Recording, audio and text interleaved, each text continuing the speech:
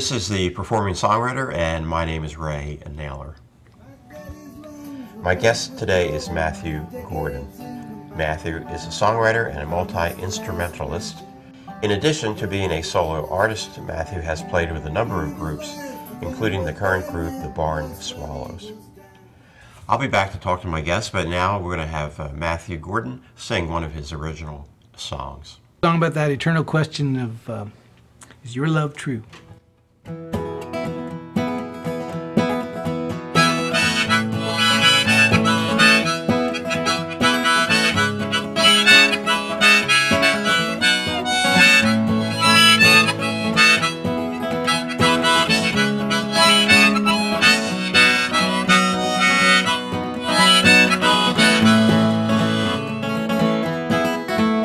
If I stumble, if I fall, if I slide into the creek, if I trip along the train track with these shackles on my feet, would you pick me from the sticker bush if I'm covered all in mud? Would you help me pull out all the thorns and wipe off all this blood? I need to know, is your love true? Would you help me find my way back if I lost my way from you? I'm all alone, running out of time. I need to know if you're still out there and if I'm still ever on your mind. When the dark clouds roll on in all heavy with rain, when the winds begin to whip and all the troubles in my brain, will you listen to my story? Will you hear the tale I tell? Through all the pounding thunder and the ringing of the bells, I need to know, is your love true? Would you help me find my way back if I lost my way from you? I'm all alone and I'm running out of time. I need to know if you're still out there and if I'm still ever on your mind. Well, my clothes are soaked right to the bone and I'm shivering inside. I don't know where I'm going, I got no place left to hide.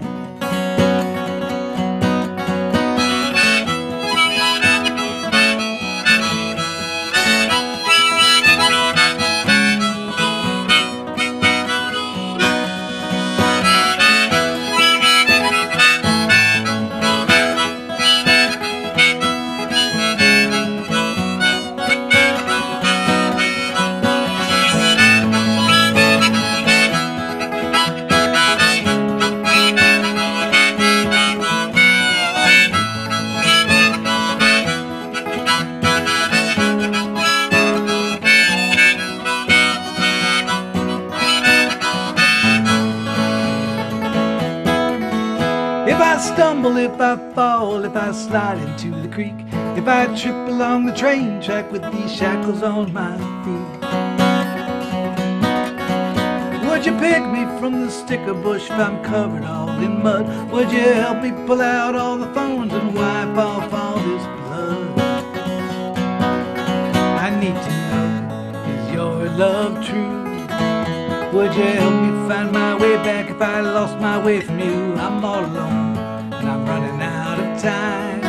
I need to know if you're still out there and if I'm still ever on your mind. Still ever on your mind.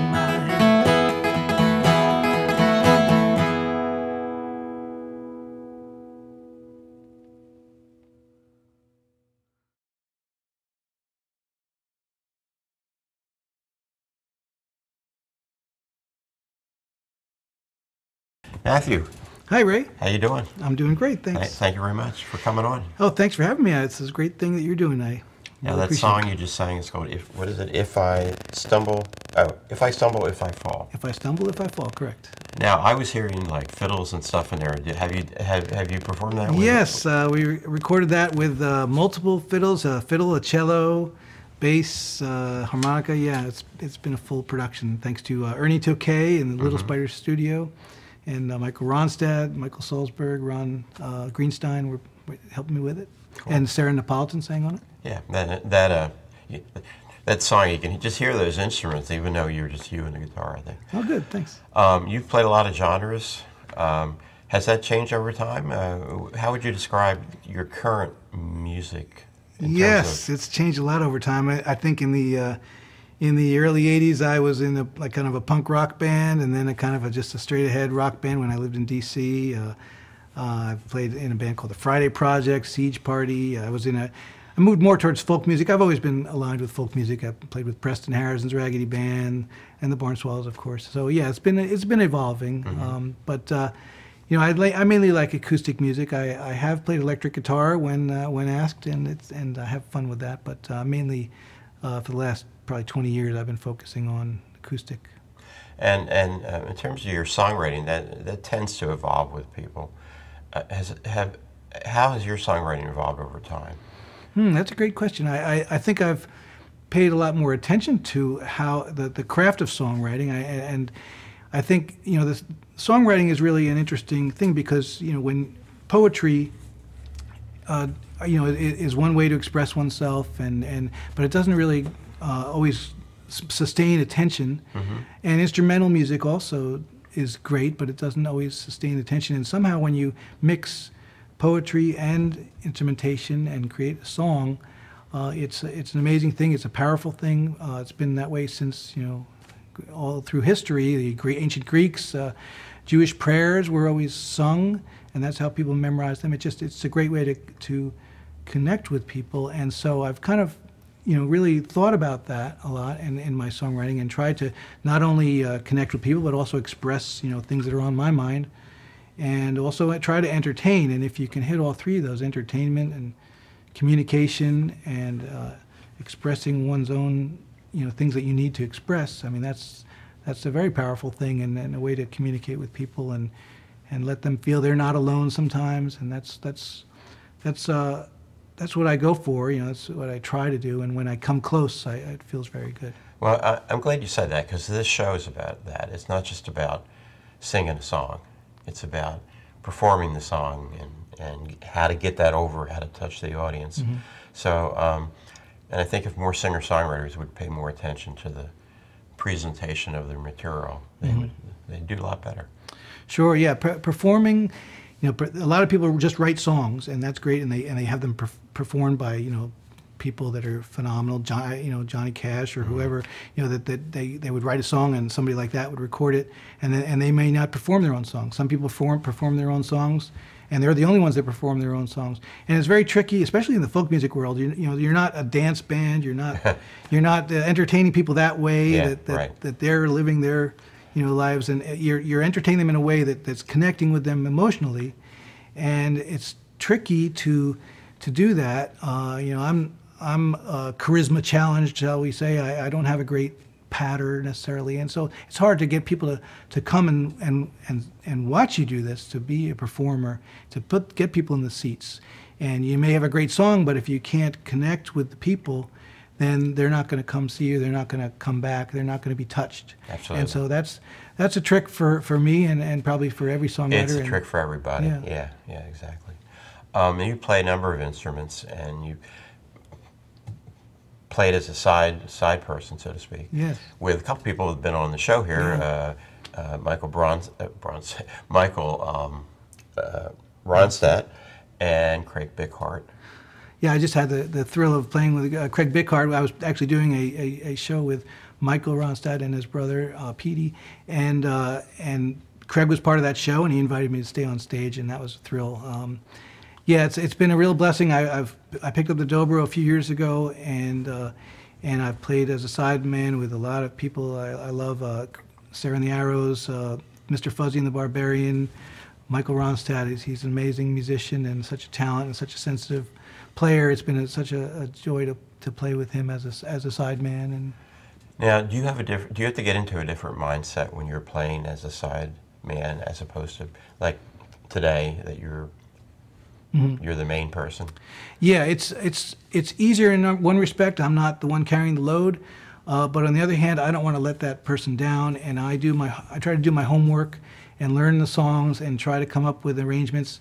Sometimes, you know, I don't have a lot of time there. I'm not given a lot of time. I'm not told what songs I'm going to play. In the case of Craig Bickhardt, I'd never heard that song before when we were playing it in front of a church full of people, and it was amazing. But it was a challenge, but it was so thrilling and so fun. And but I try to do my homework. It's different in that respect. I do my homework on my own songs, of course, but it's it's more. I feel more an obligation to not smudge those other people. I don't want to Sure. make a bad noise that's going to ruin their song. So we're going to hear some more of your music, and before that, I'm going to play a part of a video of our next guest. His name is Ethan Pierce. I don't know if you know Ethan. Is he the one from Falcon Ridge that plays the? No, maybe not. He's from Philadelphia, and he actually works at Burlap and Bean, if you're familiar with Burlap and Bean. Sure, yeah.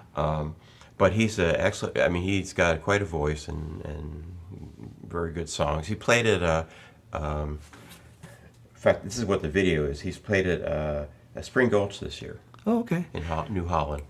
And this particular song is called Where Is the Lake, which I suppose is appropriate for a camp, Yeah.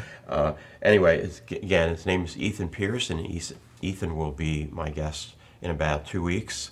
And then we're going to come back and listen to some more of your songs. Thank you. Where is the lake? I feel safe on her shores. Neither cold nor warm. And now my heart is torn. She was a friend, a sight to behold. Far removed from where I'd grown up, it felt just like home. Where is the lake anymore when I need her? My heart hurts, things ain't clear. I need to feel calm. Where is the lake? How I long just to hear her. Sweet waves crash ashore. Is it to see there's something bigger?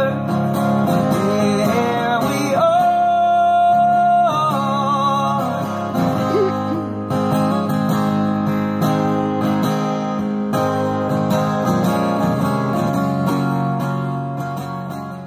This is a song called Easter Sunday, and it's about loss and remembrance of people that have gone.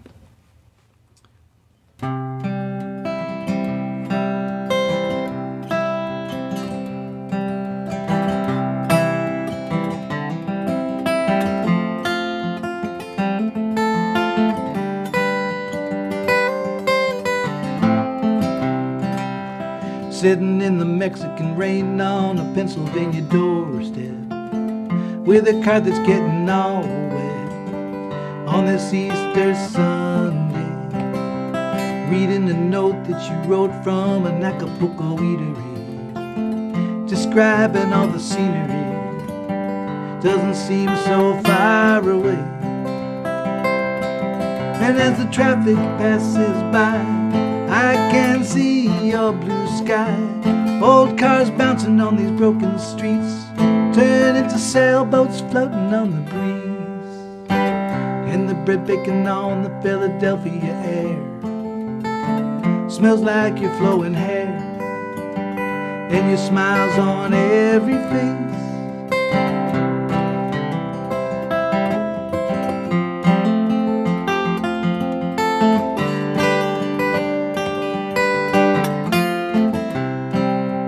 Watching little Paolo chasing his sister on her bicycle gets me to feeling simpatico. Thinking of when you were here, strolling down these littered sidewalks of my barrio, wishing I could have carried you, but it was not to be. Without dark there is no light, without wrong there is no right. Smoke and noise from this grim city theater make the peace that come that much sweeter. And all the new flowers remind me that it's spring. I only heard the chorus sing on the day you passed away.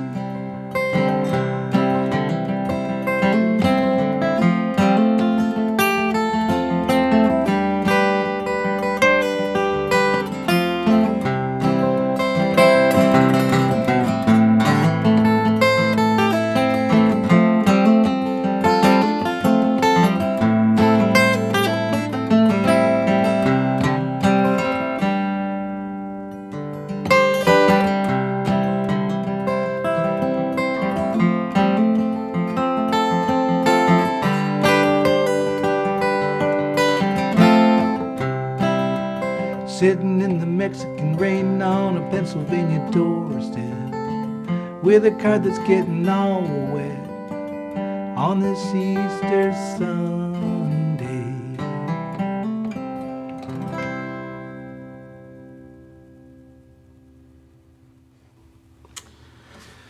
All right. This next song I sing, I play dobro with, oops, I should keep my picks on. Play dobro with people, and I get into bluegrass jams, and then they play a lot of gospel songs, and I love gospel songs, but they don't really speak to me so much in terms of the lyrics, so I wanted to write like an agnostic gospel song. And so this is what I came up with. It's called Faith.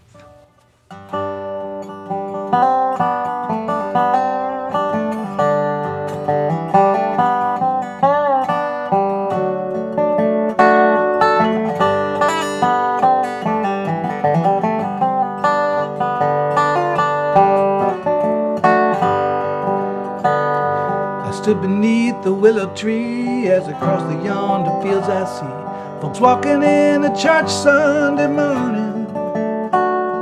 Then I went back to baling hay. I had better things to do that day than sitting in the back pews a-yawning. When I read some of these things I read, well, it make me turn and shake my head as if I needed more reason to doubt. So when you tell me of the love that's given, that's offered by your true religion, I tell you, man, no thanks, I'll do without. All these kind folks who talk of prayer never got them anywhere. It seemed like just a way to keep them down. Faith is just, for all intents, belief in things that make no sense. But I guess I'll keep things quiet back in town. Fantasies and hallucinations, delusional imaginations, visions on the road to somewhere else. Fairy tales unsustainable to explain the unexplainable and give some meaning to the meaningless. Well, I always try to live my life with care and tribute to what's right. Always try to treat all people nice. Sometimes I'm treated back in kind, sometimes some people pay no mind. It's up to them, got no need for thinking twice. All these kind folks who talk of prayer never got them anywhere. Seem like just a way to keep them down. Faith is just, for all intents, belief in things that make no sense. But I guess it keeps things quiet back in town.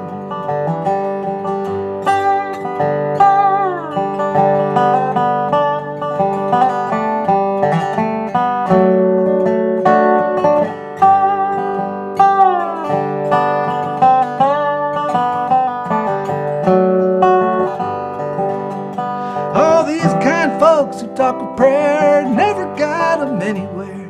Seem like just a way to keep them down. Faith is just, for all intents, belief in things that make no sense. But I guess it keeps things quiet back in town. Yeah, faith is just, for all intents, belief in things that make no sense. But I guess it keeps things quiet back in town. This is a song I wrote with Sarah Napolitan. She came up with the lyrics, and I came up with the melody and the arrangement. It was in preparation for a trip to Cuba that we were doing for a newspaper article, and it The idea was to come up with something that we could play on the Malecon, where Cuban musicians gather at night, and play it with them, and it worked, and we were very happy with the result. And here's a song that's called Best to Be Free.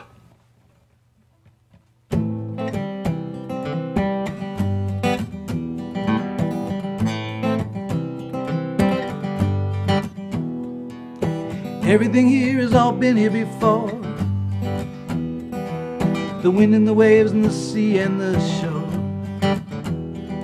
The songs that we sing are the notes that we hear. The things that we want are the things that are near. There's thunder and lightning inside of the stone, and mountains and caverns you don't walk alone. But shadows are turning back into the light, and pinnacles diving down from a great height. The bird wants the sky, and the sky wants the rain, and the rain wants to be ocean again. Rocks into sand, and sand into sea. Everything's trying its best to be free.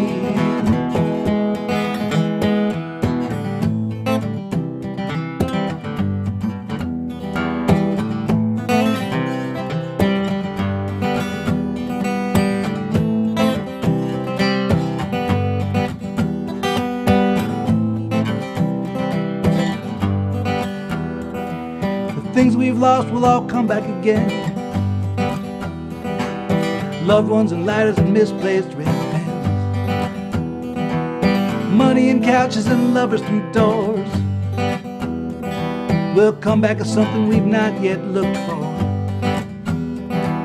The bird wants the sky, and the sky wants the rain, and the rain wants to be ocean again. Rocks into sand, and sand into sea. Everything's trying its best to be free. So you the sweet ocean and you the soft sand were once walking with me and holding my hand. And the birds of the sea were once a dear friend. Everything circles and changes and bends. The bird wants the sky, and the sky wants the rain, and the rain wants to be ocean again. Rocks into sand, and sand into sea. Everything's trying its best to be free.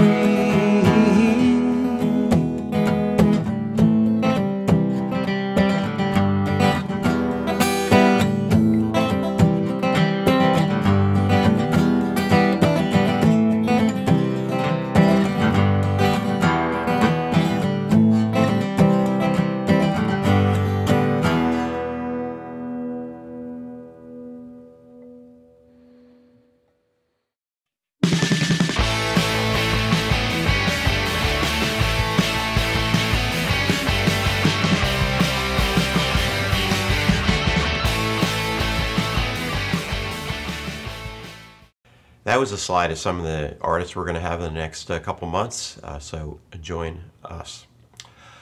I was reading your regular Facebook page as opposed to your music Facebook page, and I noticed that a number of political kind of comments, and I'm wondering, has that affected your songwriting? Do you write any topical music? Yeah, I was pretty upset about the last election. I couldn't just sit and not react. What I tried to do in that case was I thought about it, and actually I was in Nashville. I had driven out in Nashville right around the election time. I came back. I stopped in this town called Clendenin, which is basically a coal mining town, or former coal mining town in West Virginia, and it had also been suffering a big flood.